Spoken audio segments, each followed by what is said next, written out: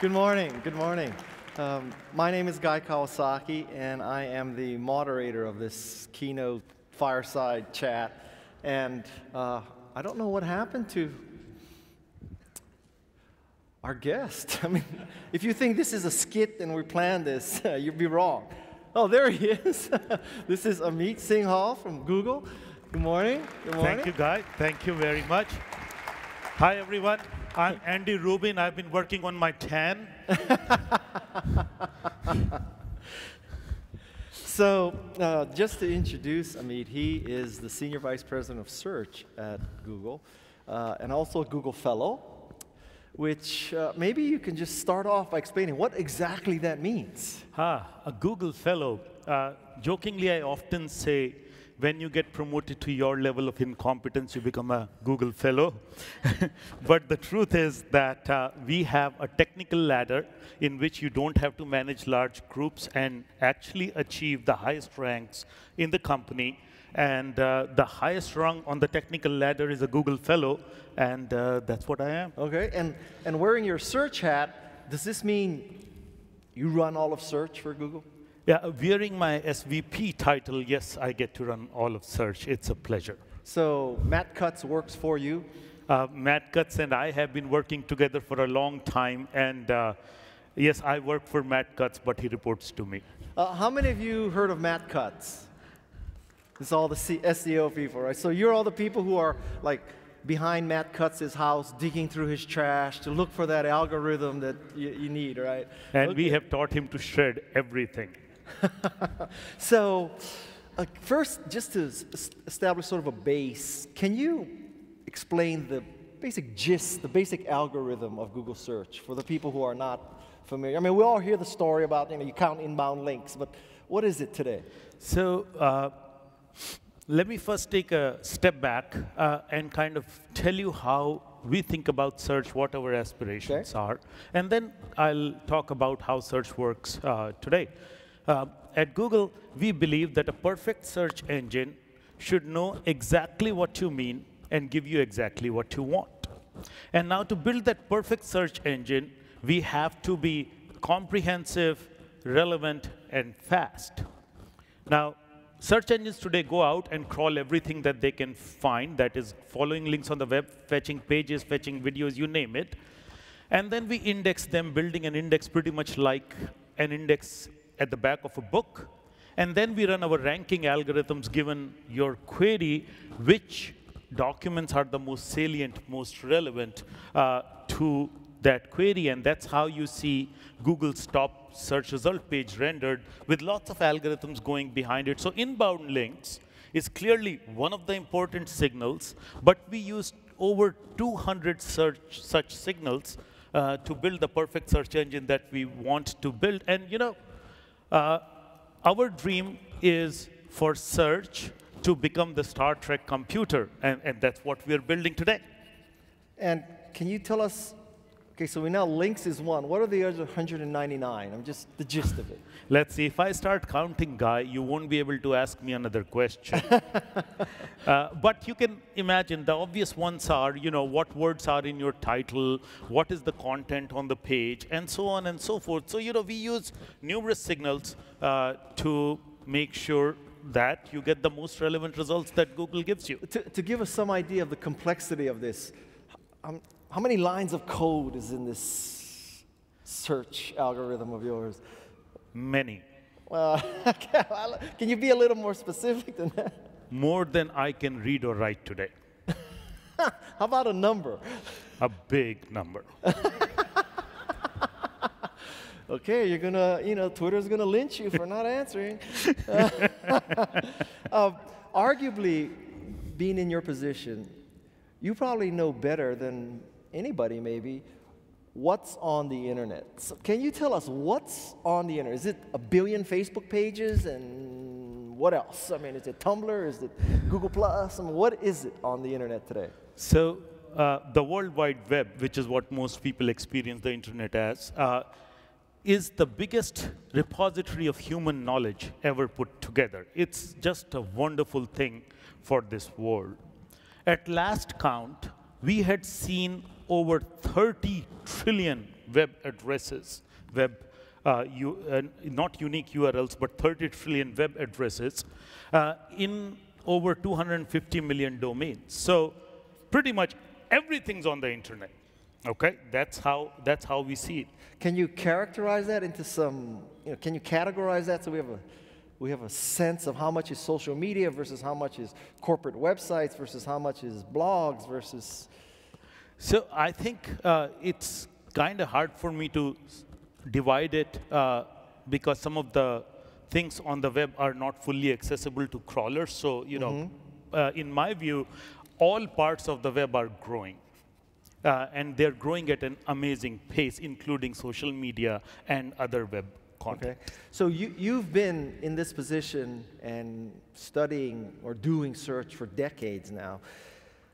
With a sort of retrospective view, how has people's search evolved? I mean, so I've been working in the field of search for about 20 years. I started out as a grad student in 1990, and I've had that joyous journey where I get to do every day. The first academic field that I fell in love with, that was search. And early on, people just were amazed if search at all worked. You remember those days when Google came around, and you're like, "Wow, this really works." It was a very enchanting moment. The first time I saw this white page with only a box you could put in text, and of course, I searched for my name. That's the first search I ever did, right? And I was just enchanted from the very first moment I used Google. And what was the second search that you did? I don't remember. Macintosh, maybe. That's absolutely right. And so when I started out at Google 12 years back, already people were wowed by Google, but still, in the early days, people didn't fully expect search to work, and they were amazed when it did. In the last 12 years that I've been there, 14, 15 years of Google, people have completely come to expect search engines to work.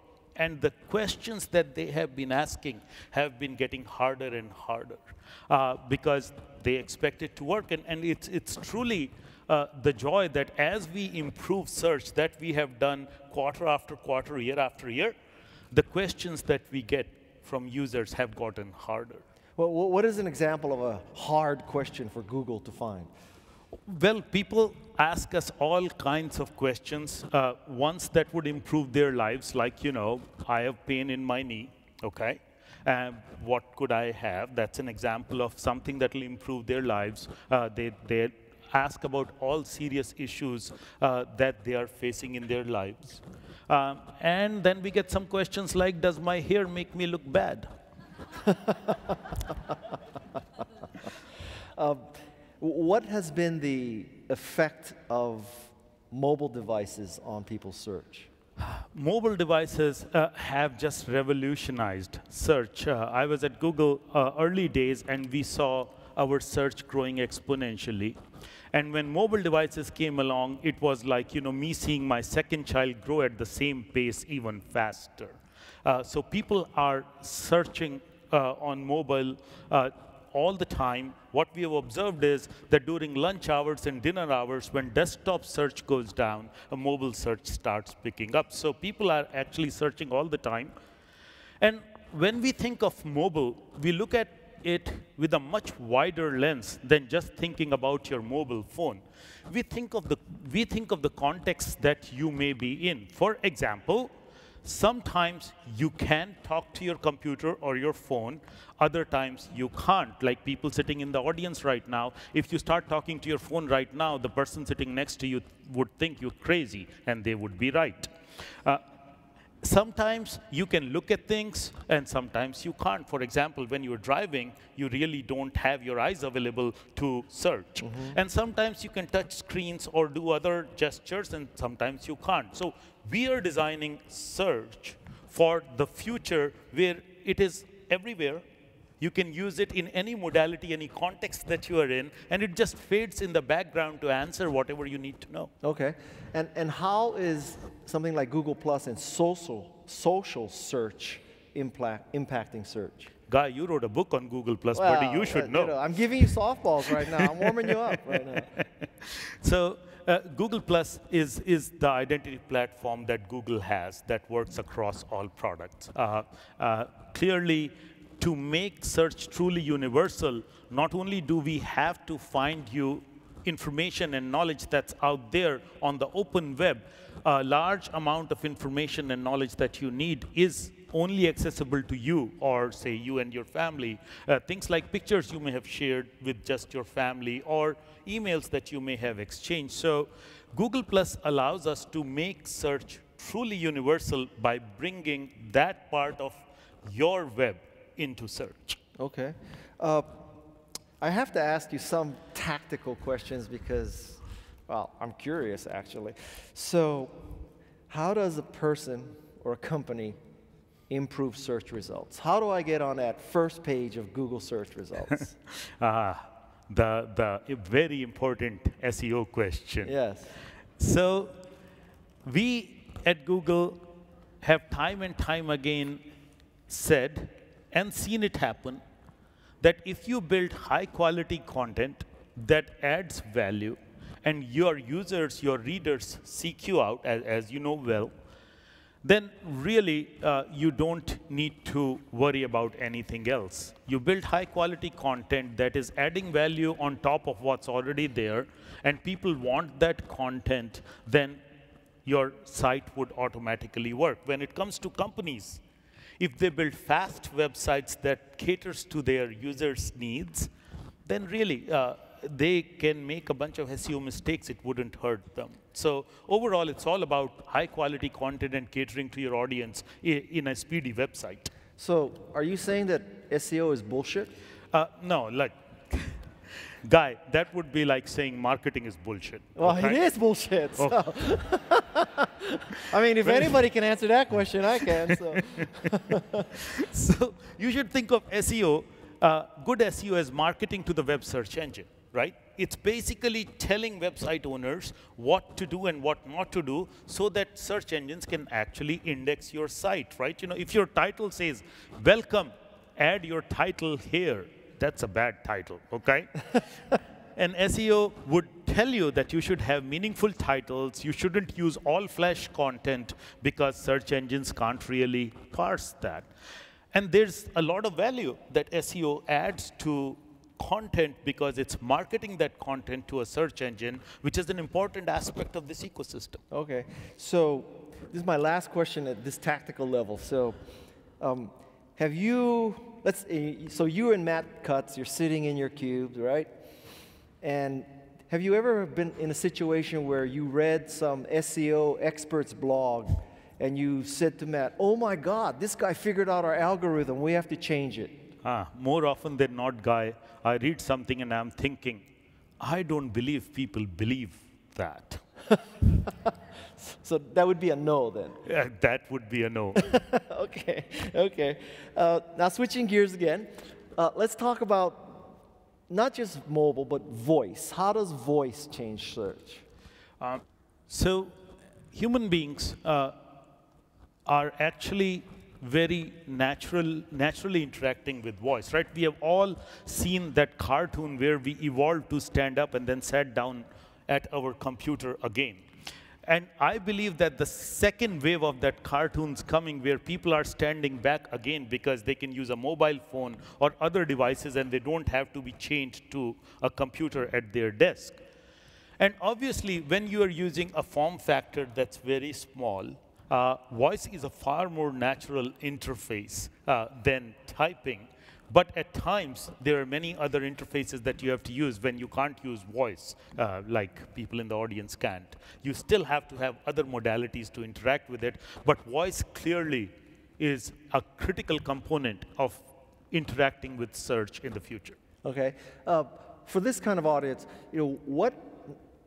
knowing what you know and with your 2 decades of search experience,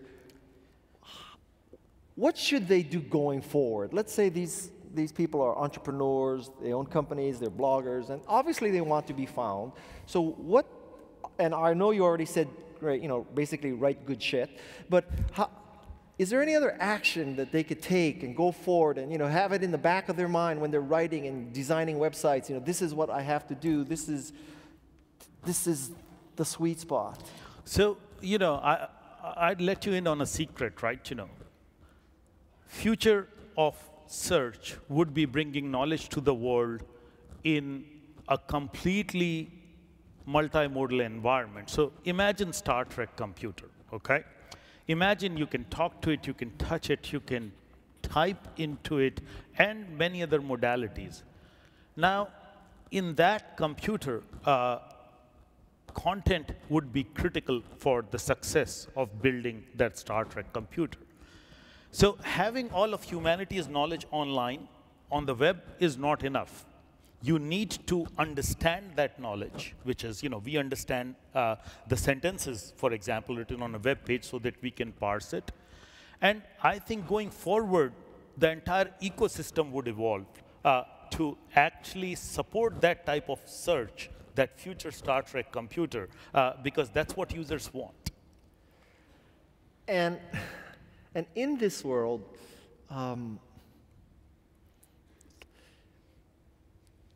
do people, is it truly as simple as taking what you said and sort of just going off and trying to create knowledge and find knowledge and filter knowledge? Is it like this romantic notion? Is that, are we supposed to buy that that's the way to do this? Oh, absolutely. What other ways? Absolutely. What other ways there, right? Going forward, we collectively, as the web community, are working for our users, which is the entire humanity. And we need to improve their lives. Otherwise, why are we here? Why are we doing this? So I'll tell you stories that I have encountered, which makes me come to work every morning jumping up and down. I met a farmer once from Africa, and he was pained by ants on his potato crops. His potato crop was the only way he made living for his family. And ants invaded his potato crops one day. He went to the local internet kiosk and on Google searched for ants on potato crops or some such, and learned that he could just spray ash from his home oven on his potato crops and ants would go away. Well, guess what? He had a bumper potato season. His family's lives were improved. You know why? Because someone like you out there wrote that knowledge down and put it on the World Wide Web. And someone like me was able to rank it and search it properly and bring it to that farmer. So we should not forget what we are doing together. We are in this business to improve people's lives, all of humanity's lives. Wow, you're making me cry. That's a tough one to make Guy cry. Can you talk about this new thing, Google Now? Like, what's the vision? What are you trying to accomplish there? So if you think of search as that future Star Trek computer, which is like a perfect assistant by your side whenever you need it. You can talk to it, ask it things, but then it should be able to tell you things when you need to know without even asking it. For example, if your flight is delayed, then you shouldn't be asking, what is the status of my flight? You should just know that your flight is delayed. Or if your meeting is an hour away and there's bad traffic, then Google should just tell you, well, you better leave now because you'll be stuck in traffic. That's our vision of Google Now, where things that you absolutely need to know just come to you. And we are very excited about the early success of Google Now. We are learning a lot as people are using it, and the future is looking even better than that. Okay. Let's talk about privacy. So, arguably Google knows more about everybody in the world than anybody else or anything else. So what is the philosophy of privacy for Google? So we at Google take privacy very seriously. All of us the management team, all the engineers, we're private citizens with private lives. We care about our privacy and our users' privacy tremendously. And therefore, we have built the most secure systems to store all the data that we have. It's about security of that data, and Google is far ahead in this game, as you may have been reading about various things that have been happening in the press with respect to hacking and so on and so forth. Google's systems are so secure to protect your data that I feel very good about how deeply we care about our users' privacy and how we have put all the security systems in place to ensure it remains private. And can you just tell us some dark stories about how people try to break in? And I mean, so I'm not an expert in security, but you have been reading in the New York Times how people from the other side of the world have tried hacking into various companies, and how Google has been tremendously successful in fending off those attacks because of our the best-in-class security systems that are out there. Okay. Let's talk on a more personal level. So you've been at Google for 12 years now? Indeed. And you've been in search for 20 years now? Absolutely. For a young audience, can you give them some career advice? I mean, now that you are where you are, you're one level, you're at the second highest level of Google, right? Okay, so how about some career advice for someone who's clearly made it in technology? Looking back, academics, first jobs, experiences, what should they do? So there's only one career advice that I always give people, including my kids. We have two kids, 16 and 12. The 16-year-old is in high school, applying for colleges soon. And there's only one career advice I give her and everyone else. Follow your heart and do what it says. Because if you do, you will sleep happy. And that happiness is worth much more than any amount of money you can make. And I can look back at my career and say things that were not logical to do. I'm a first-generation immigrant in this country. I came here in 1990 and got a master's in computer science. I was working in a job, and for those of you like me who are first-generation immigrants know that immigration is important, getting a green card is important so that you can make your life here. And I was working in a company, and I applied to Cornell for a PhD. And most people gave me advice that you should keep working and get your green card so that you can do whatever you want to do later, and don't quit your job to go to grad school and make $800 a month as stipend, okay? But my heart said, I wanted to do this. I want to get a PhD in search. Yes, there's such a thing. And I want to do a PhD in search, so I'm going to go do a PhD in search. I was married. My wife and I, it was the two of us with no support from, financial support from family, as a first-generation immigrant, as numerous stories you have heard. And we ended up in Cornell with like, $1,200 a month in my graduate student stipend. And I loved every moment of it. Every moment of it. And here I am, some 20 years later, sitting in front of you because I loved it. And that's what it's all about. And what did your parents say when you said you want to keep going to school? My parents have been tremendously supportive all their lives of everything that we have done. And they basically said, son, I don't understand that world. That's what my father said. Do what your heart says. When your parents meet with their friends and they say, how's Amit doing? What does he do? What do they say? They're humble people. They basically end up saying, they're very happy. They have two kids. He's been happily married for a long time. And yes, thank you. Professionally, he's doing fine. Okay.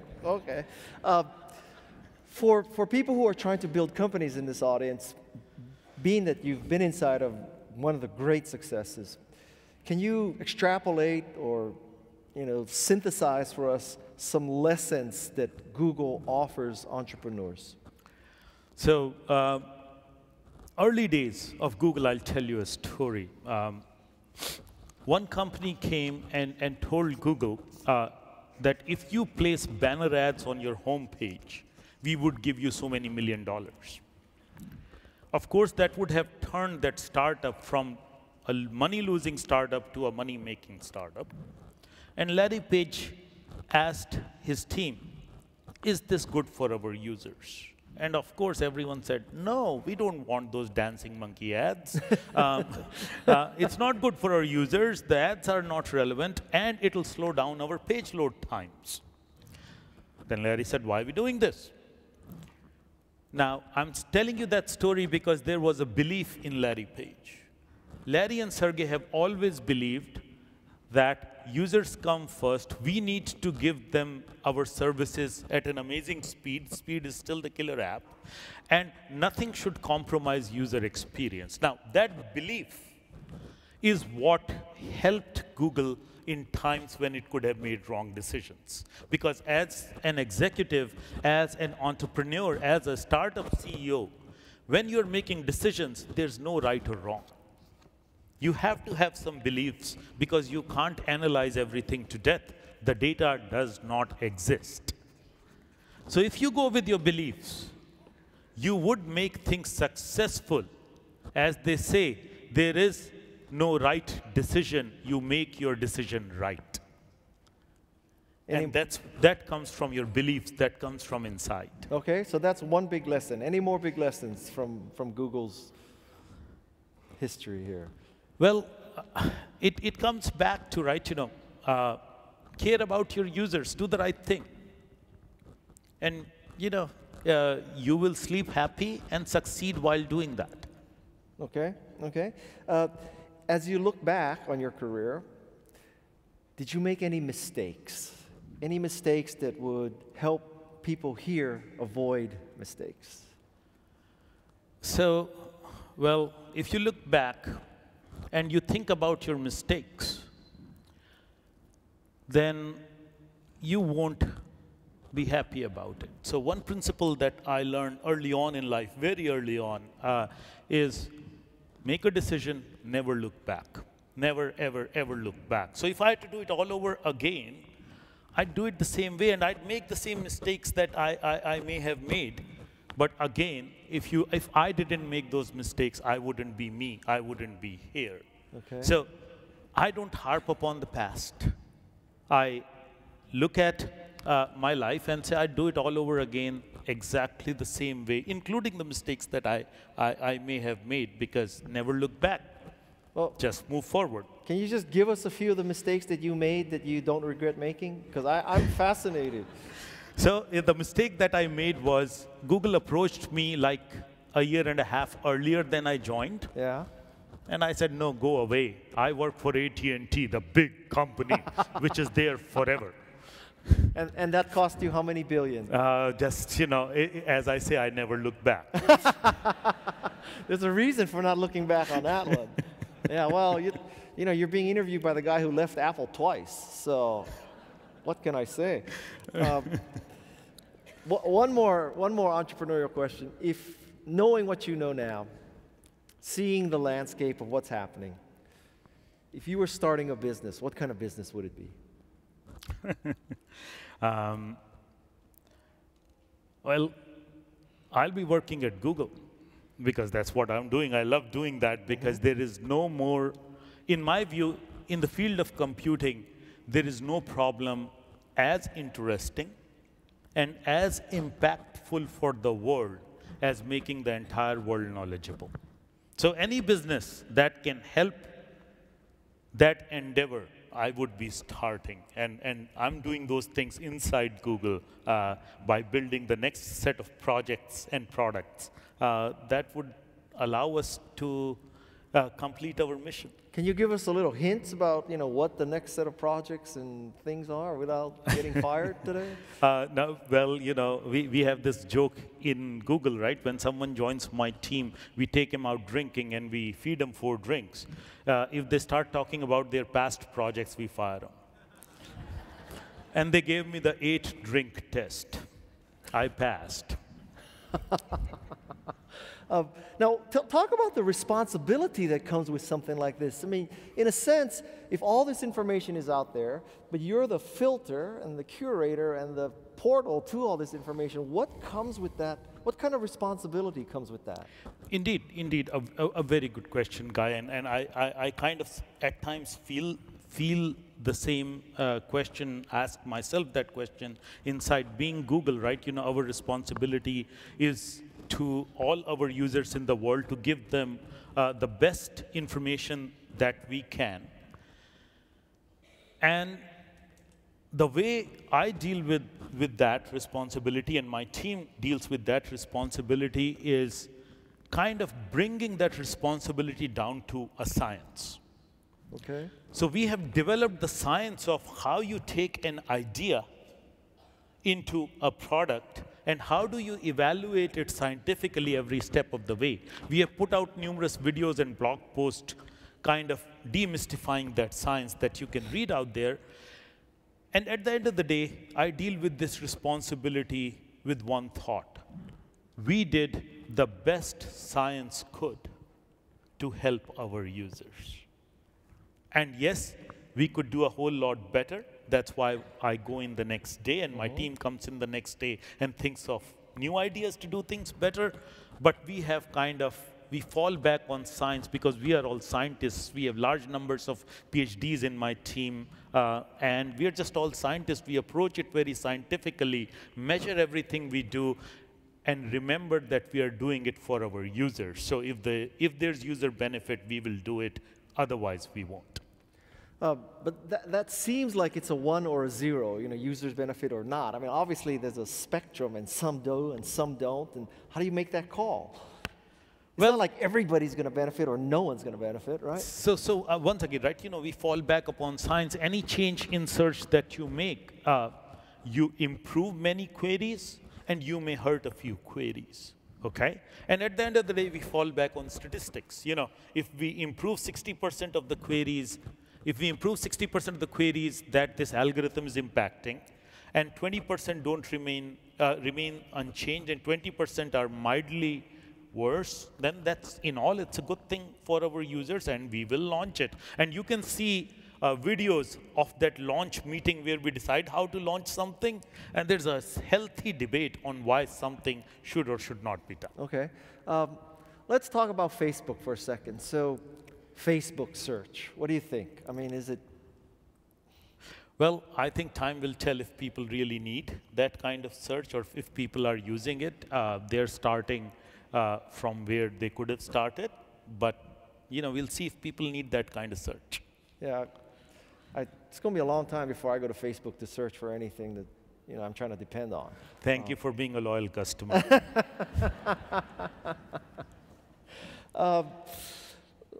How about Google and developing markets? What's your responsibility there? Do you do things differently for them? I mean, you told this great story about the farmer in Africa, you know, fixing his potatoes. What is Google's approach there? So, look, I was born and raised in India. It's still a developing country, and I feel deep responsibility not only towards India, but all developing countries, because people there need a lot more information. We in the Western world are spoiled. We understand English, and majority of the web is in English, or a large proportion of the web. People in the developing countries can't even access the web, and once they access the web, there is no information in their native language so that they can benefit from it. So we invest heavily in tools like Translate. Google Translate is the best translation system in the world out there, so that people in India and in Indonesia and in Malaysia and in other countries can actually access the entire web, not just the tiny slice of web that's available in their native language. On top of that, we build our infrastructure so that people around the world can get to our data centers faster. Latency is a big problem in developing countries because the infrastructure is not developed as much. Latency is a problem in Northern California sometimes too. So. That is true, just because we are sucking it all up. But in developing countries, people can't get to the nodes that they need to get to on the internet. And we bring satellite data centers and a lot of deep infrastructure so that everyone has access to Google and can actually read the entire web, not just the tiny slice of web in their language. Okay. Let's talk about Google Glass. I mean, I realize that's not your product, but how does that impact search? Once again, right, if you look at search in the broader sense, right, there's cell phone, there's glass, there are many other devices that are coming out. I'm very excited about the future of devices. And guess what? On every device, you would need to search. You need to find information or you need to know things. And Google Glass and several other devices that are coming out are really exciting as a search researcher because you get to think about, that gives me another context, another modality to deal with. How am I going to build a user experience on this device? And it's not only cell phones or glass or watches or whatever else is coming out. We have to think about how am I going to build search for everything out there and how people will interact with it. So from my perspective, these are some of the best times in search. Not only are all the technologies coming together, speech recognition, knowledge graph, natural language understanding. There are numerous devices coming out, so when you marry all this, tomorrow is looking bright. Somebody just flat. I'm reading this tweet here. How do we ask about? So, Erica is asking this question, which I thought we answered, but let's ask it again. She's asking, how is Google search changing in the future? So how will you change Google search? I think we already answered it, right? The destiny of search is to become that Star Trek computer, and that's what we're building.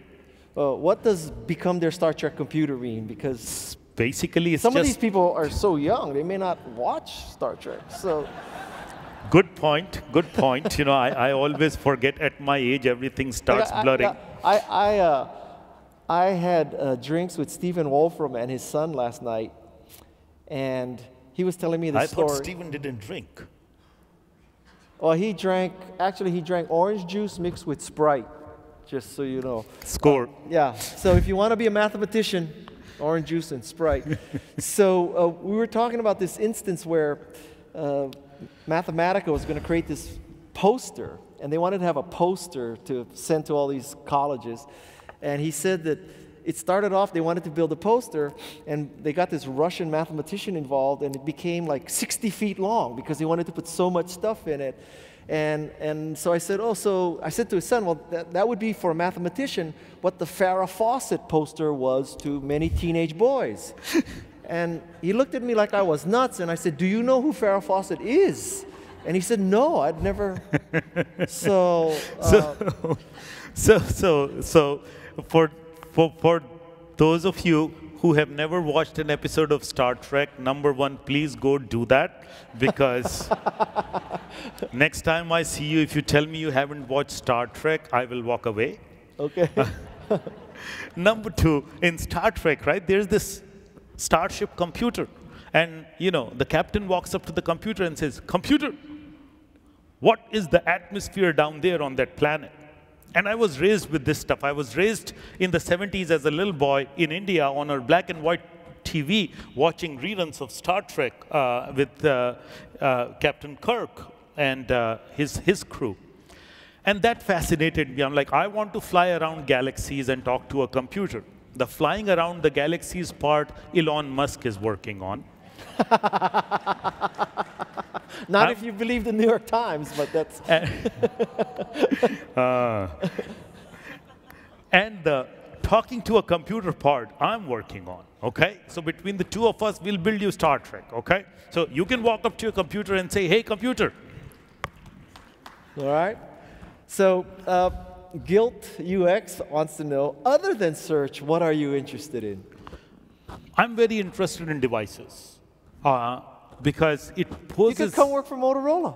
Well, Motorola is a great part of Google, and thank you for being a consultant there. Okay, anyway, so what else besides search? Devices.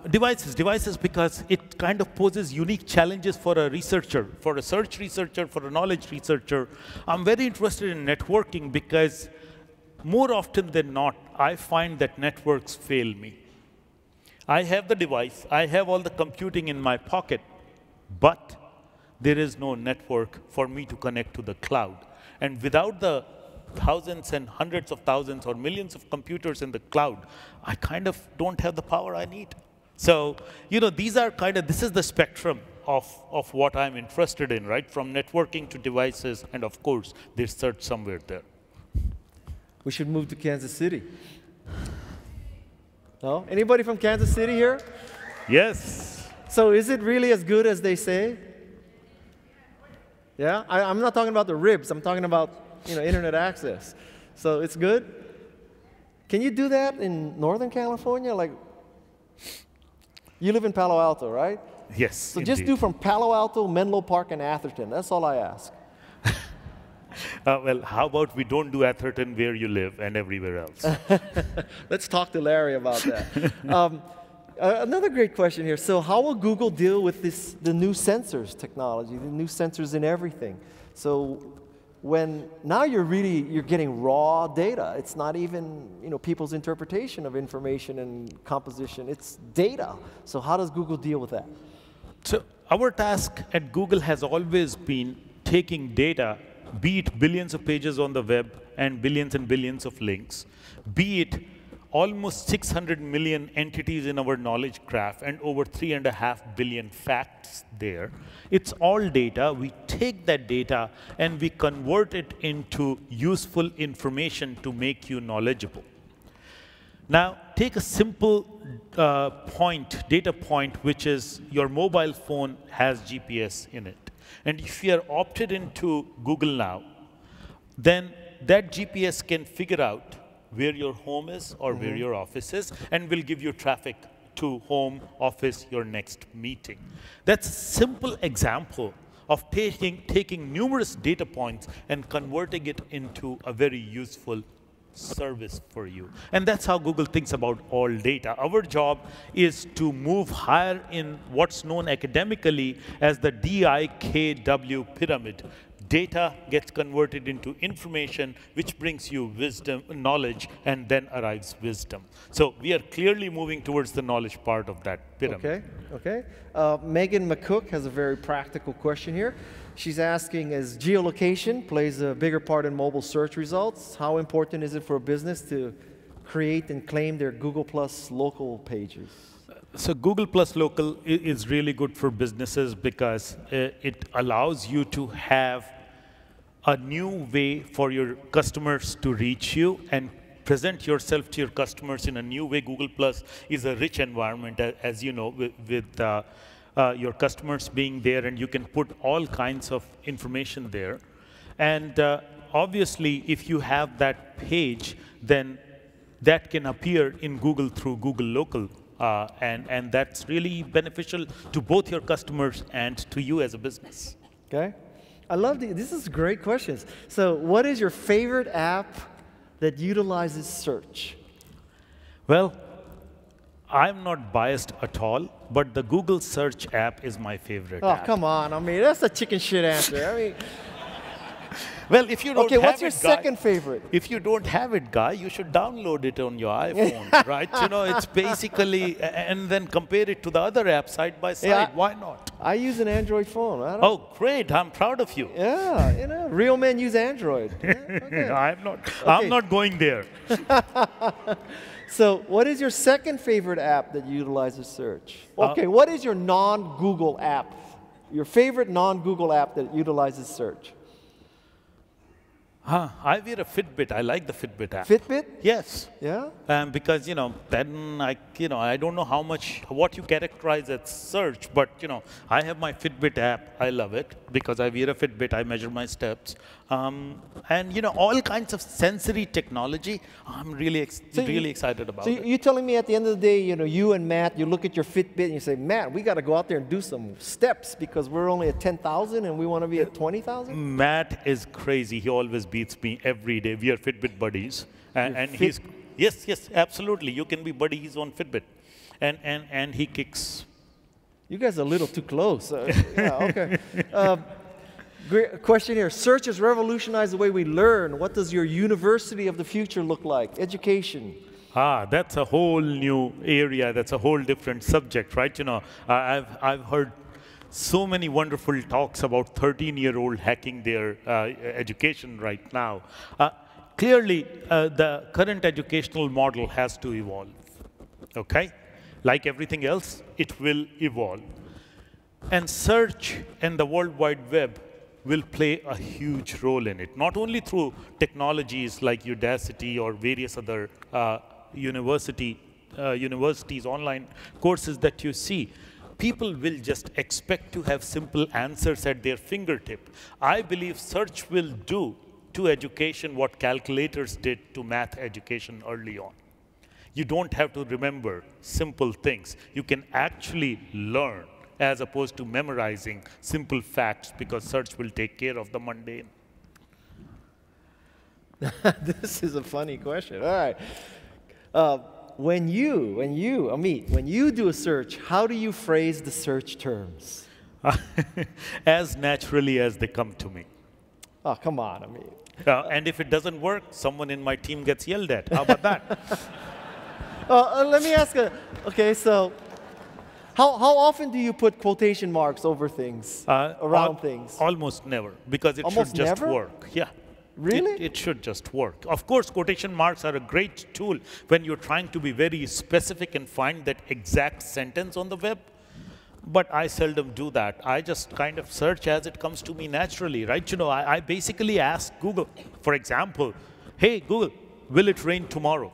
And it works. I ask Google, how tall is Barack Obama? It works. Then I can ask Google, who's he married to? And it works, because we understand that he's referring to Barack Obama. Okay. Okay. And how about, you type in Kawasaki, do you put minus motorcycle if you only want to find stuff about me? Or no, I usually add Guy, because you're the only Kawasaki I'm ever looking for. Can I quote you What on else that? is there? Good question here from CJ Dahlberger. What is the biggest challenge to accomplishing Google's mission? Well, there are several key technologies that still are not solved. We at Google have made huge strides in them, but they are not solved problems. Knowledge graph, speech recognition, natural language understanding, and conversation. These are the 4 big challenges that we are working on. Knowledge graph lets you understand the world as you and I, human beings, do. Speech recognition lets you understand voice as you and I, we human beings, do. Natural language understanding allows us to convert that voice transcription into something that we can understand, and then you have to match it all together to do the search magic that we do every day. None of these are solved problems. And guess what? 20 years back, when I started out as a grad student, I never thought they would be as far ahead as they are today in my lifetime. So you think I'm very proud. We've progressed faster than you thought? Absolutely, absolutely. 20 years back, when we were starting out, I was starting out as a grad student in search. We were struggling to figure out that Apple is a company and apples is fruit. Today, we have come far ahead. Today, if you type church address as a query into Google, Google understands that you're looking for speech, church speech, okay? As opposed to if you type, feed burner address, Google understands that you're looking for feed burner URL, okay? This is the level of understanding that we have already brought, and with Knowledge Graph, we have taken it to the next level. So when I started out, I didn't see that in my lifetime we'll be this far ahead. I'm very proud that we are here, but that makes me even more hungry. Okay, okay. Ritu Rao has a question probably we touched on already, but I think many people would like to know this. So how can small businesses stand out in search with limited resources? I think we already touched upon this, right? Work for your customers, do the right thing for your customers, and that's the way to stand out. People build businesses, and no business is built overnight. And you shouldn't expect your business to be huge overnight. Just, you acquire customers by working for them for years. Okay. Another question from the audience about the future of search in regards to healthcare and wellness. This is clearly... Oh, you have a Fitbit, so... So, let's start with the Fitbit. But genuinely, this is a very important question. We think about it all the time because we don't have a perfect healthcare system. Really? That's an understatement. You should laugh now. But that system for third world countries, for poor people, is even worse. So we think about when our mission is to improve people's lives via knowledge, how are you going to improve people's lives when they really need to know about health information?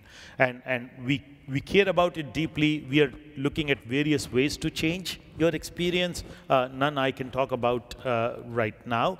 But the very first one is to make sure that you get reliable, high-quality information when you search for health information, because more than any other area, it matters so much more there.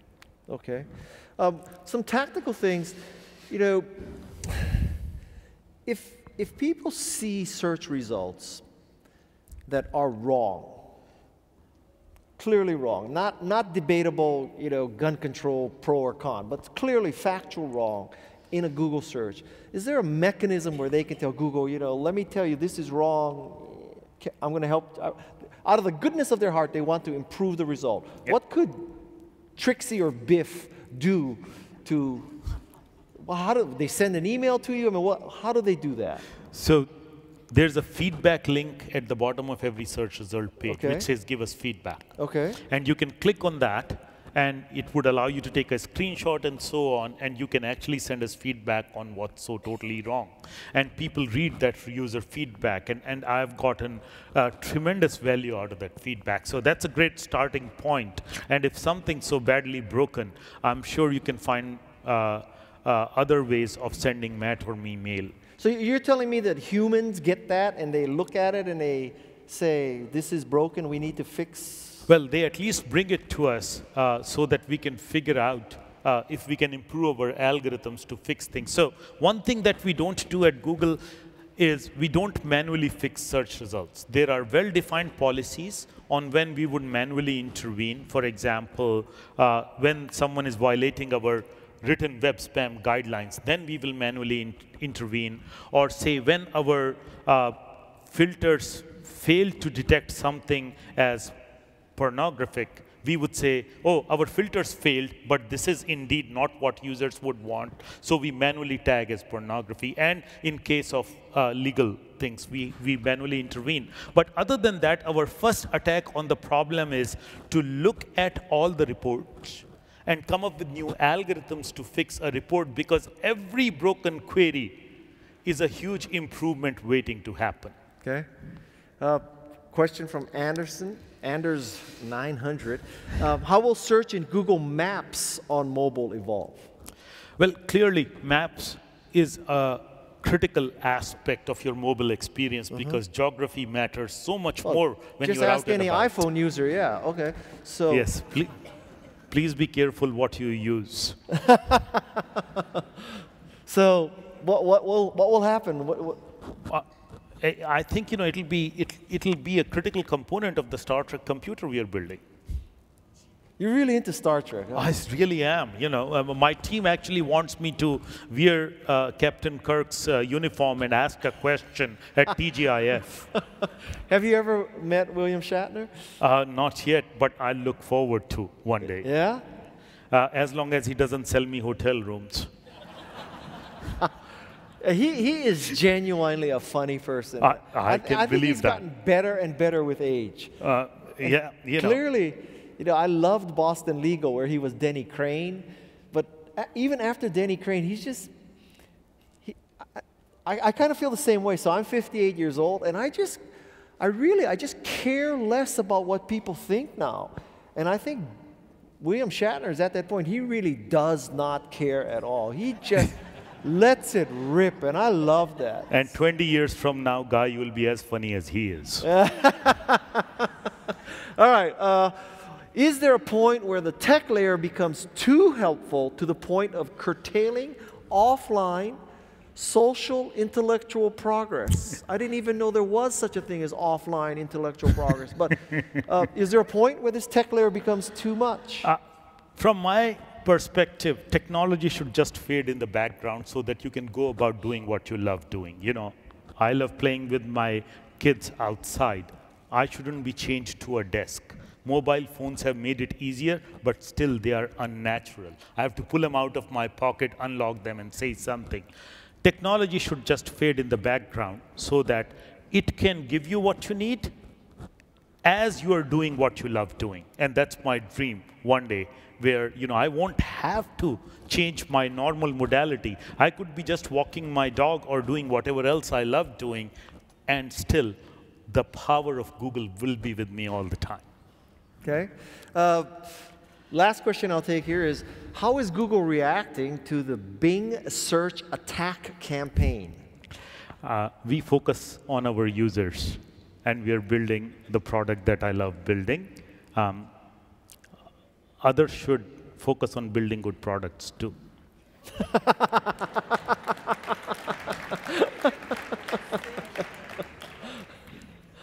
Oh, actually, this is a very interesting question. Let's add this one. So when will the search engine modify content for me? For example, if you did a search and it flags things that I am allergic to when I search for recipes. That's a great question and a great idea. Yeah, that is an interesting idea. So if I'm allergic to peanuts and I do a search and peanuts is in the recipe, Google should tell me don't use this recipe. That's a great idea. And I have a personal story here, right? My daughter's severely allergic to all nuts, and we are struggling all the time to find recipes that don't have any nuts. That's a great idea, dude. Whoever sent it, thank you.